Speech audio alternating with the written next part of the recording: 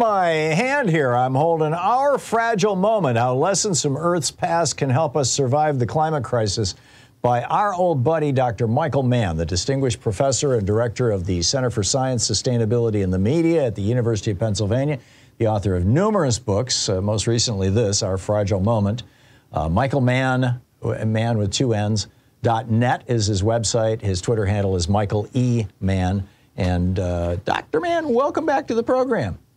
Thanks, Tom. It's good to be with you again. It is always so nice to have you with us. I saw you on, I think it was MSNBC. Was it this morning or last night?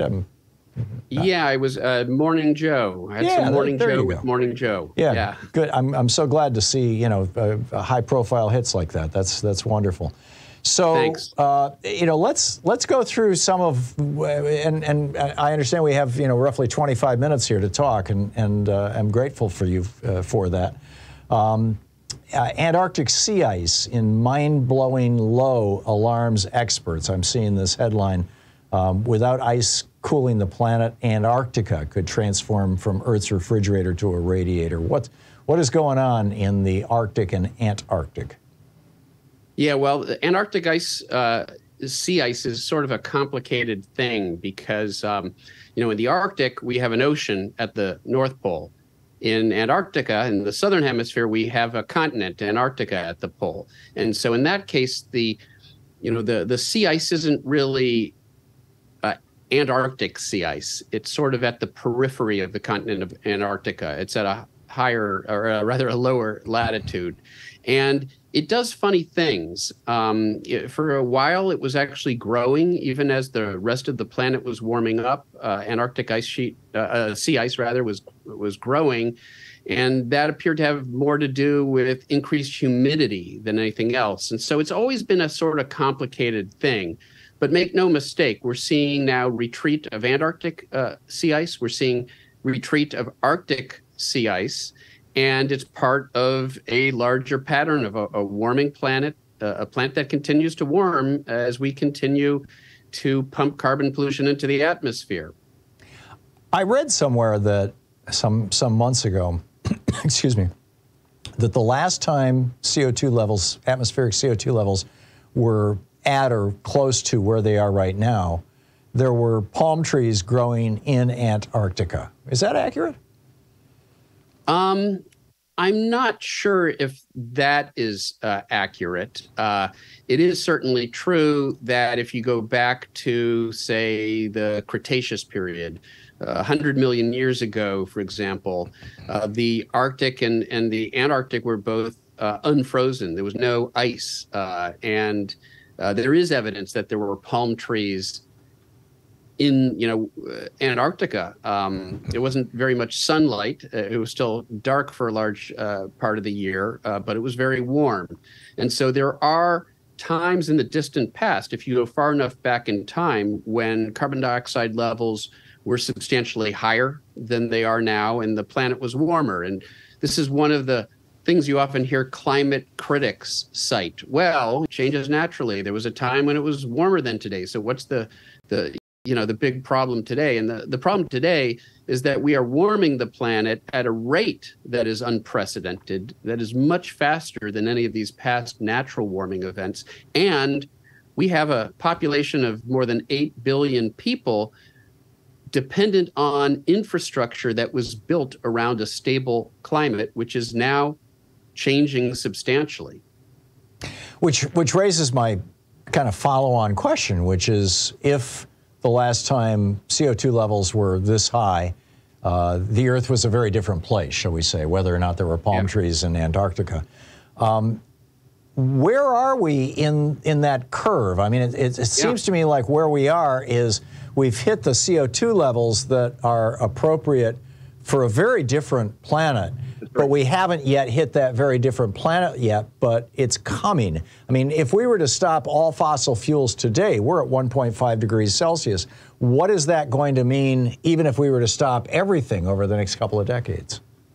Yeah, and this is one of the things that I try to parse out in the book is, you know, how far back do you have to go, to find CO2 levels that were basically what they are today? And it turns out you probably have to go back about 3.5 to 4 million years ago, during the mid-Pliocene, an era where there was no Greenland ice sheet. So that's sort of worrying, right? Because if we lose the Greenland ice sheet, it's 5 meters, potentially 15, 16 feet of sea level rise right there. And, if the reality is that the last time CO2 levels were as high as they are right now, about 420 parts per million in the atmosphere, there was no ice sheet, and sea levels were, meters higher than they are today, and the planet was actually warmer than it is today. Does that mean that we are already committed to that? That even if we stop burning fossil fuels, if we just let the climate catch up, right? That's my question. We've already put in. Does that mean that we get those meters of sea level rise, a much warmer planet? And it turns out there's a little bit of good news, which is the fact that the climate change isn't simply a function of, say, the level of carbon dioxide in the atmosphere. It depends on where you're coming from. And back then, we were coming from a warm climate and getting cooler. Right now, we're coming from a cool climate and getting warmer. We're going in the opposite direction. And that may buy us a little bit of a margin, but not much of a margin. So if you look at the collective evidence, it means if we were the planet, say another 1 degree Fahrenheit or more than that, that could put us over that threshold where we basically get the conditions that existed during the mid-Pliocene. And massive sea level rise and all of the impacts that come with it. So it again speaks to how fragile this moment really is, which is, of course, the title of the book. My apologies. I haven't had an opportunity to read every word of your book yet. I've No spent a little time with it, but we just got it. But I noticed that in the early chapter you have the Great Conveyor Belt, this warm water current that flows from the South Pacific under the tip of South Africa up through along the east coast of the Americas and out into the Atlantic and settles again off the coast of England more or less, or south of Greenland, and then and it brings enough heat to Europe that Europe can grow crops year round, and at the latitude of Calgary, Right. Yeah. You and I have talked about this numerous times over the years. I'm wondering what your latest thinking is on the fate and future of the Great Conveyor Belt, because if that thing fails, are we not looking at the possibility of mass famine, particularly in Europe, but all over the world? Yeah, and again, it's a good example of looking to the past, which is what I do in this book, teaches us lessons about our potential future. And we know that this current system did collapse at the end of the last ice age, about 12,000 years ago, as all that meltwater from the melting ice sheets flooded the North Atlantic, freshened those waters, inhibited the sinking motion that sort of drives that global ocean conveyor, cooling off large parts of the North Atlantic, neighboring regions of North America and Europe. So we know it happened. And we know that we're melting ice now, the Greenland ice sheet in particular. We're seeing massive amounts of surface melt now from the Greenland ice sheet, and that water's running off into the North Atlantic. And here's the thing, Tom, this is happening sooner than expected. The critics love to cite uncertainty. I know we've talked about this before. They love to cite uncertainty as a reason for inaction. But uncertainty isn't helping. It's hurting. It's breaking not in our favor, but against us. We're learning as we learn more, as we understand more of the intricacies of the climate system, as we bring in more observations of what's actually happening, we're seeing that some of these impacts are playing out faster than our models predicted. And one of them is the slowing of this ocean conveyor. It's actually happening earlier than we expected. This probably because the Greenland ice sheet is producing more of that meltwater earlier than we expected. And here's the good news is what will happen won't look like the movie The Day After Tomorrow, which was a caricature of what would happen if the ocean conveyor collapsed. That's the good news. The bad news is really bad things would likely happen. We'd get faster sea level rise along the east coast of the U.S., maybe an extra foot from the collapse of this ocean current system, and that just has to do with oceanographic physics that I'm not going to get into. And it also means that we could see a collapse, as you alluded to, of marine productivity and fish populations. The North Atlantic is one of the great natural fisheries of the world. And if this ocean pattern, if this ocean circulation pattern collapses, it turns out that means there are less nutrients that are brought to the surface waters of the North Atlantic, and we could see dire impacts on fish populations, which obviously impacts us because 25% of the people on this planet, seafood is their primary source of protein. And so, yeah, a lot of bad things would happen, and some of these things are happening faster.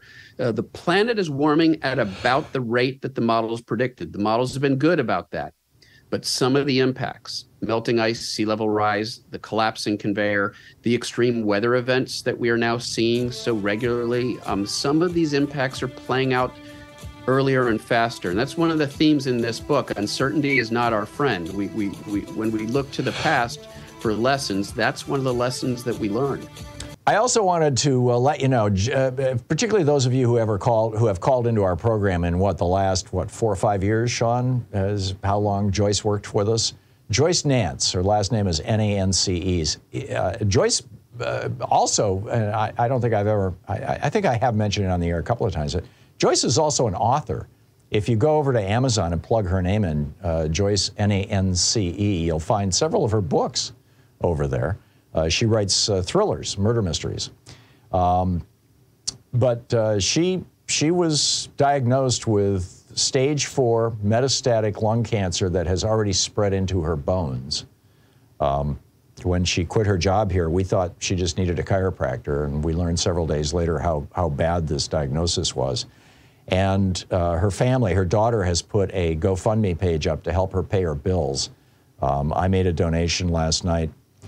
So the easy way to find it is just to go to GoFundMe.com, and there's a little search button up at the top, and click on that search button and type in Joyce Nance, Nance, and you'll get her GoFundMe page. I mean, it's terrible that we live in a country where people have to put up GoFundMe pages when they get sick, to pay all the bills and whatnot.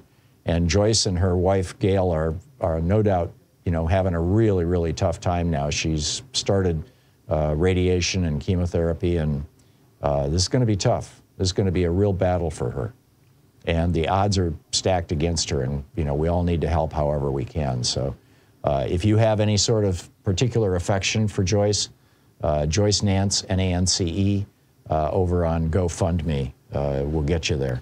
And let's see if we can get those contributions up a little bit to help her out.